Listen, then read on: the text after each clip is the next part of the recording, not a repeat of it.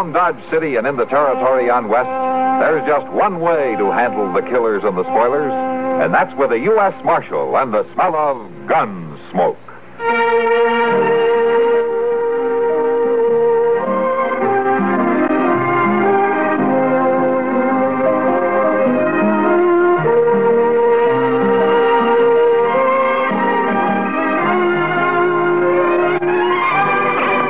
Gunsmoke, starring William Conrad, the story of the violence that moved west with young America, and the story of a man who moved with it.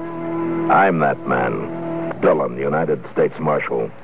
The first man they look for and the last they want to meet. It's a chancy job, and it makes a man watchful and a little lonely.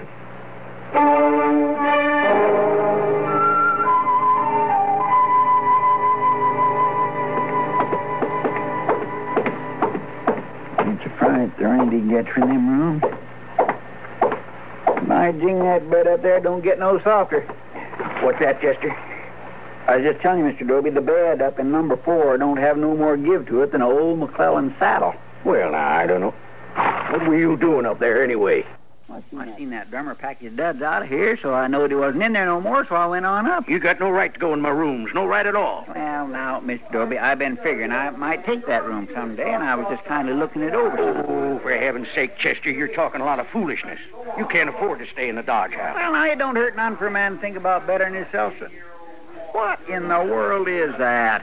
Oh, it's a fight right outside my hotel. Now, don't upset yourself, Mr. Dobie. You just sit there. I'll go on out. They'll pay any damages. You tell them that. Yeah. All right, old man. Here now. Yeah, old man, I think you better sit down. Here, you young greenheart. You just quit your jabbering. Here now, here. You leave Charlie be. Yeah, you better mind your own business, Chester. I said move along now. Leave him be. Hey, now, who's shoving here? Go on. Wait a minute. Okay, Chester, okay. Now just simmer down. Don't need to get so hard-nosed. Well, you ought to be ashamed, big fellers like you pushing an old man around. We didn't mean no harm. We was just trying to get him to stop ragging at us, to quit his talking. It don't make no difference to me what you was trying to do. Go on, get. Getting so you can't walk down the street without he stops you and talks your ear off. I said get. Oh, come on, kid. Let's get out of here. You hurt Charlie? No, I ain't hurt. It'd take more than them young buzzards to hurt me. Well, what was they pushing you around for? Oh, I was just trying to tell them something, that's all. Young folks ain't got the gumption to listen when to do 'em the most good. Well, now... Well, they'd have got shot down easy. Shot?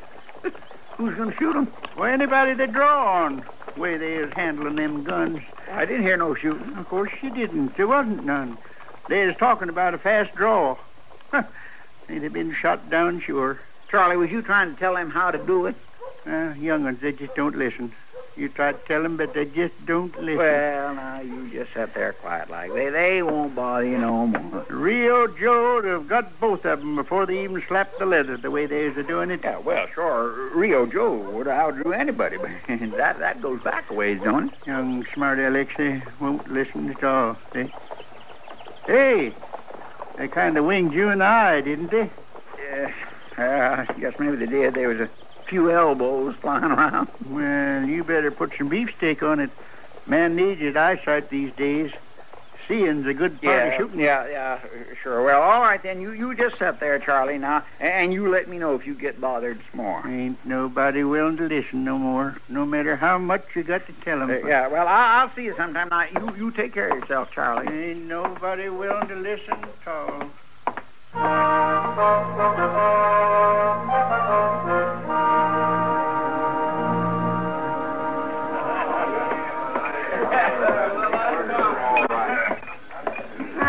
There you are. Thank you, Kitty.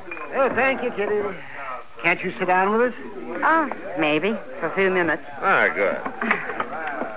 I got to check over the whiskey supply with Sam pretty soon.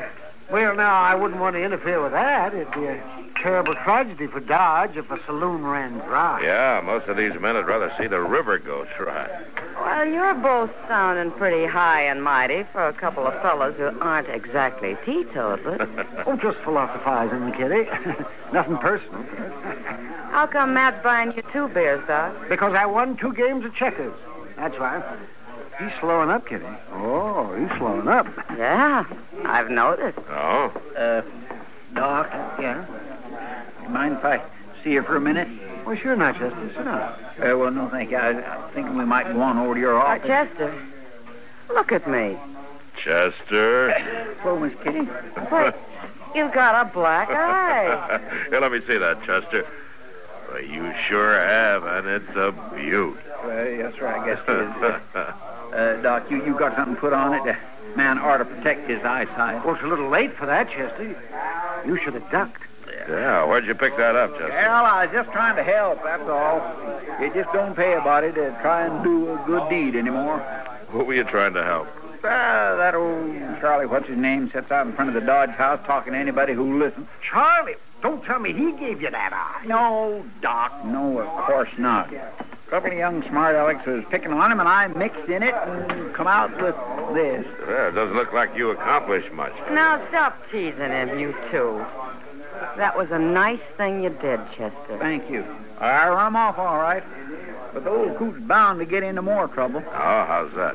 Why, he keeps telling folks what they ought to do, and you know, Mr. Dillon, there ain't too many people who wants to listen to an old man like him tell them how to draw a gun. Draw a gun? He's always talking about the gunfighters of olden days, and folks get tired of listening to that. Yeah, well, you better not listen either, Chester. You only got one more eye. Now, don't pay any attention to him, Chester. I'll fix that eye up for you. Yes, a little raw meat, Kitty. That's about the best thing. Yeah, and a few less jokes.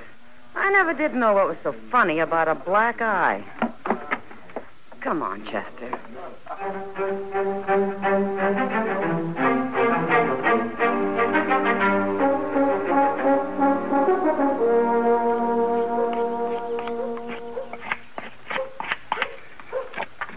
Now, you see, boy, you got to be careful about how you work the barrel.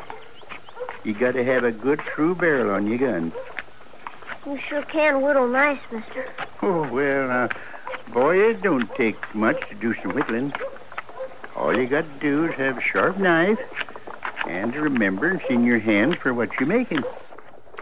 Well, you got a remembrance for that gun, mister? Oh, my. Like I have for the blaze of the Texas sun on my back. Man, don't forget them things. It don't look like my pa's gun. That part there is different. This here? Yeah.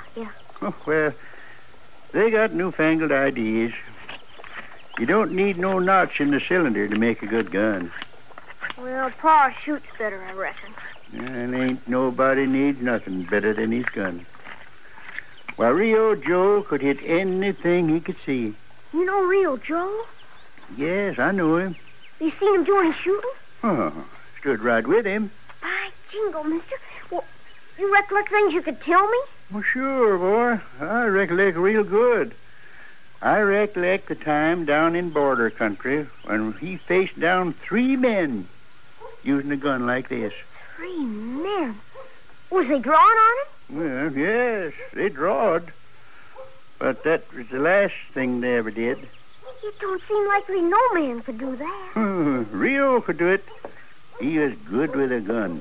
Yeah, real good. Go on, mister. Tell me how he done it. Well, the way it was, Rio was coming along a trail by some cottonwoods. You still spinning them yarns, old man. He's telling me about Rio Joe. Rio Joe. He's telling you about Rio Joe. He's seen him. He stood with him. Ain't that so, mister? Of course that's so. Well, don't listen to him, boy. This here old fool is like to hear himself talk. He never seen a gunfighter like Rio Joe his whole life. Well, I did or see if he him, too. did, I he'd did. have run so hard it wouldn't have been stopped yet. He just talks so much the whole town's tired of it, boy. You don't want to get took in by no blowhard. Now, you look here. Oh, Rio Joe. Mister? I was telling you straight, boy. You believe me, don't you? Well, can you prove it? Yeah, I don't know, boy. I don't know.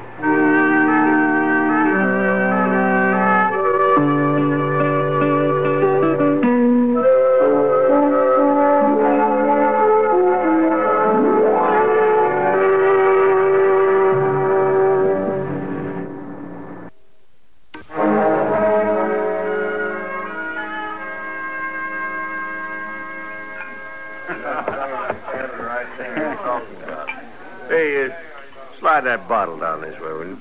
Sure, Rasp. Well, thanks. Hey, you the two fellers give that marshal's helper a black eye. Chester? Well, he was asking for it. It weren't none of his business. You know, first I thought the old man gave it to him. Old Charlie? All he does is talk. Oh, he sure does that, though, don't he? You think nobody else knowed how to draw a gun? Him and Rio Joe. Why, he don't even wear a gun. No, he don't.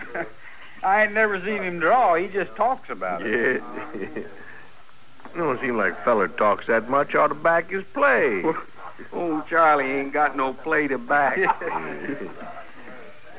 Might be mighty interesting put it up to him. What you mean? Yeah, mighty interesting. What are you aiming at? I just got me a smart idea how to get rid of that old man. Wait a minute, Rasp. He ain't done nothing bad enough to get shot for. No. Who's talking about shooting? I ain't. You said get rid of him. Sure I did, and it'll work. And all you got to do is just call his bluff. How's that? Well, get him out in the street and tell him he's got to face up to one of us, or else keep his mouth shut and leave town. Yeah, that'd be calling him all right. He sure ain't gonna draw. No, not a talker like him. That'd be nothing for him to do but get. Come on, let's go fetch him. Tonight? Sure, tonight. Right now, ain't no reason to sleep on it. Come on.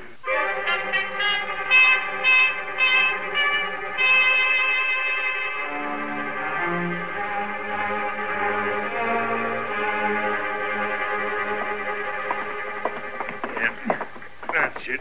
Come on now. Right down these stairs. Now, wait a minute. Keep your voice down. We got something to show you outside. But it's the middle of the night. Well, it ain't gonna make much difference, old man. Yeah. I drag him right out in the middle of the street. You're not man enough to free up together to get away with this. What you're talking? You ain't got enough guts to wad a shotgun with you. I thought we was going to shut him up, Rasp. He sure is making a lot of noise for an old man standing around in his drawers, ain't he? Bunch of yellow bellies dragging a man from his bed. You just give me a chance to get We're at you. giving you a chance, old man. Down in Texas, we just strung you up. Oh, you've been talking mighty big for a man that don't wear no gun. And you're lucky I don't. Well, now, we'll just see about that. We're going to give you one. Eh?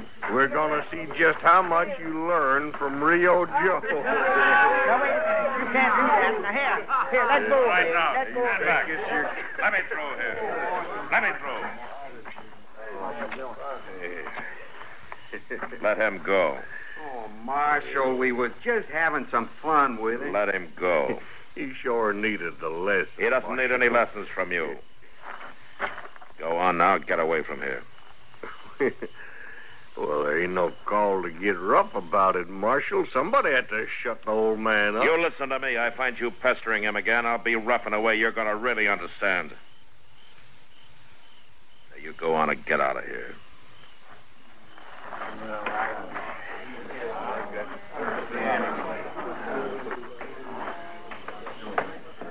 Come on, Charlie. We'll go back to your room. You don't need to give me no help, Marshal. I can take care of myself. Sure. I know that, Charlie. I wasn't scared of him. I just stood up to him. Yeah. Come on upstairs. Ain't nobody never got by with nothing like that before. Don't worry about it. It's not going to happen again. I know it ain't, Marshal. I know it ain't. Charlie, you mind if I come in for a few minutes? Huh? Oh, wait. Yeah, suit yourself.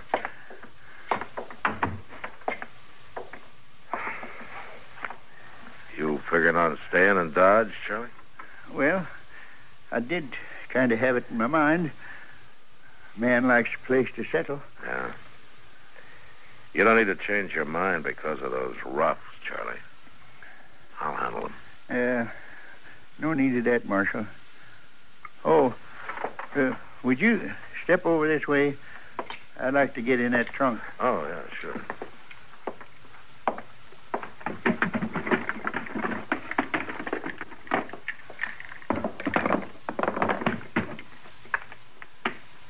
Oh, looks like you've had those guns a long time, Charlie. Yes, I have.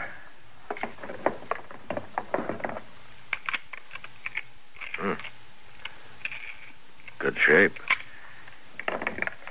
They're old friends, Marshal. I take good care of them. They kind of comfort me to have them with me. Yeah. I wouldn't get any idea about starting to wear them again, Charlie. They're old guns. Oh. And I'm an old man. Is that what you're saying? You're old enough to leave your gunfights behind you. Won't you remember that?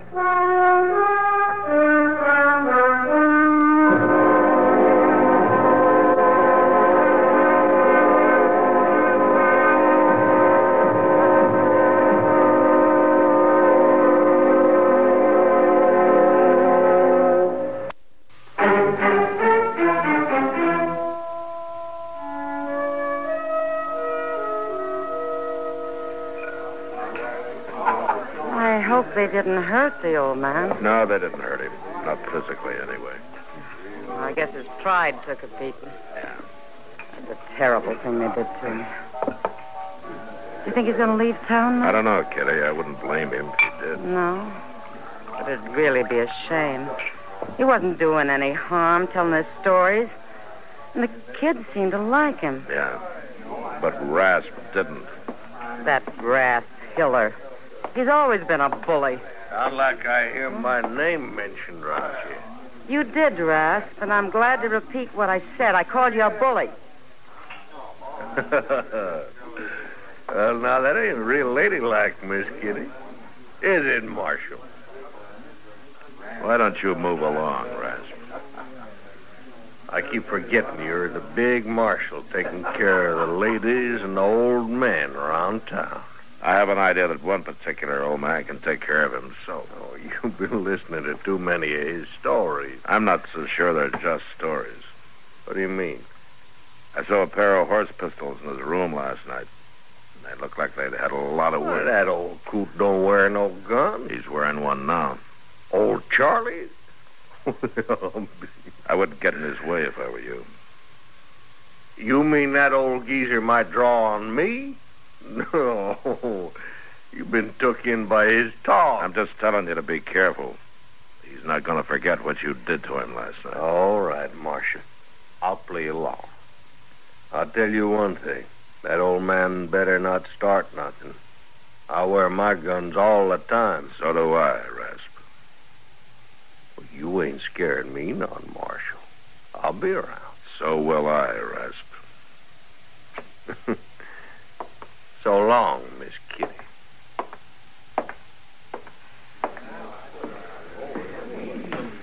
Really think there's going to be trouble, Matt? I don't know, Kitty. Old Charlie was pretty upset. Well, you got to stop it. Don't let him put on those guns and march around till he gets himself killed. I can't take him away from him, Kitty. Why can't you? Because he hasn't done anything. Oh, yeah, I forgot. You have to sit and wait until something happens. Till somebody gets killed before you can do anything. Oh, Kitty. Why don't you just go stop this thing now, before someone gets hurt? All right, I'll see what I can do.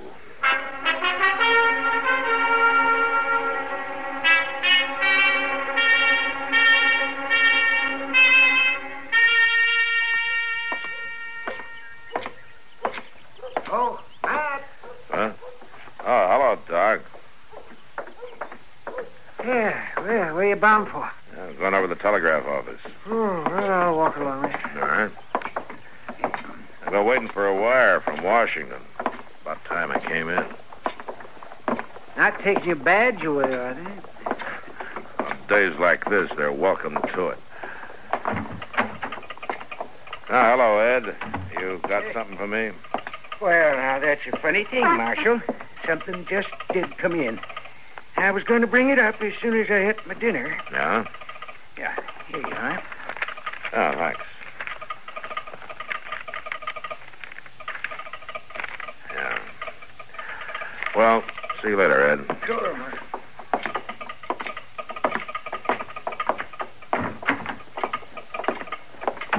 You don't look too happy about what's in that wire, man. This wire isn't really good news, Doc. It's something I've been expecting. Cut your salary, did they? No, I wish it was that simple.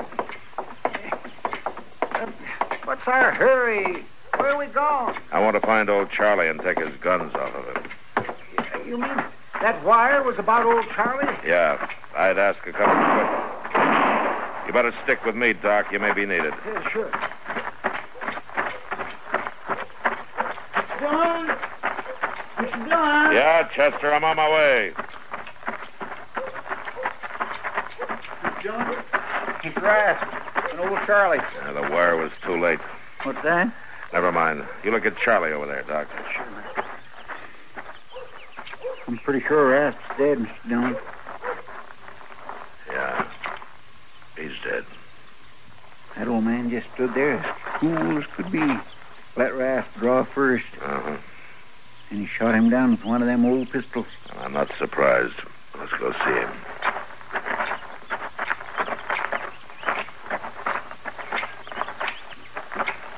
How is he, Doc? He's not good, man. He's not good at all. Marshal, Yeah, Charlie. I ain't gonna make it. Don't worry about it. Oh, I don't care about that. It's past time for me to settle. But, Marshal... Yeah, I'm right here, Charlie. I want you to know I wasn't making up them stories. I know you weren't. I wasn't making no brags or no bluffs. I did stand with Rio Joe. Yeah, I know. I could shoot too. I could shoot as good as he could. I could draw as fast as Rio Joe. Yeah, Charlie, you could. You believe me, Marshal? Yeah, I believe you. I figure maybe you kind of know the whole thing. Yeah, I do. I guessed it, Rio. Sure. Tell the others for me. Tell them I weren't no fake.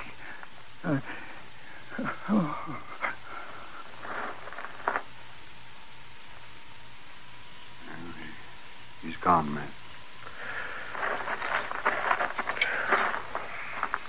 Yeah. Mr. Dillon, just a minute ago, what was that you called him? Rio, Chester. Old Charlie was Rio? Mm-hmm. Oh, that's just terrible. Dying like that. Nobody knowing who you are. I don't know, Chester. I have a hunch Rio'd like it just this way. I'd have had to arrest him otherwise. Rio's been a wanted man for 20 years.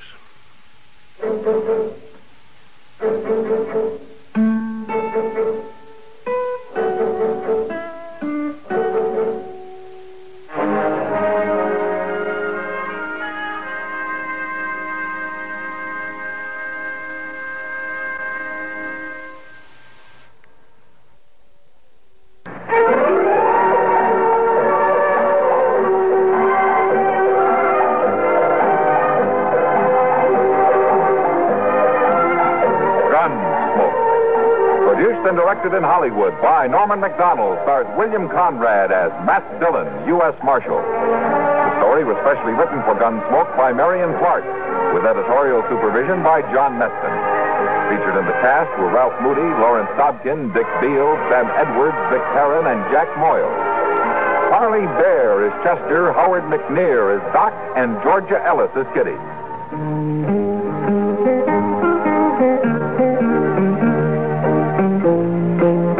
This is George Walsh inviting you to join us again next week when CBS Radio presents another story of the Western frontier. When Matt Dillon, Chester Proudfoot, Doc, and Kitty, together with all the other hard-living citizens of Dodge, will be with you once more. It's America growing west in the 1870s. It's Gunsmoke. Latest news follows, then Mitch Miller with tonight's guest stars on the CBS Radio Network.